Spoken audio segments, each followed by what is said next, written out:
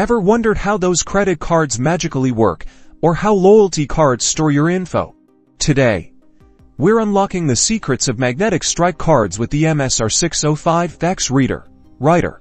First things first, let's take a look at our hardware. You've got your Msr605x unit, a USB cable for connecting it to your computer, and a power adapter. Ensure the power adapter is connected to the Msr605x and plugged into a power source. Next, connect the Msr605x to your computer using the USB cable. Now, for the software, you will need to install the software that comes with the Msr605x. Insert the CD that came with the device or download the software from the provided link. Follow the on-screen instructions to complete the installation. Make sure to allow any necessary permissions during the installation process. Once installed, open the Msr605x software. You'll see a simple interface to read a card.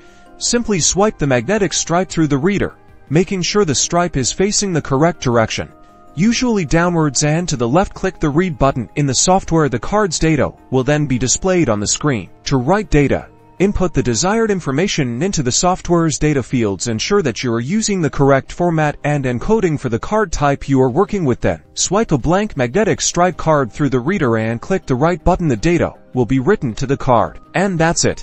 You've successfully read and written data to a magnetic stripe card using the Msr605x. Be sure to consult the Msr605x manual for more advanced functions and troubleshooting tips. Thanks for watching.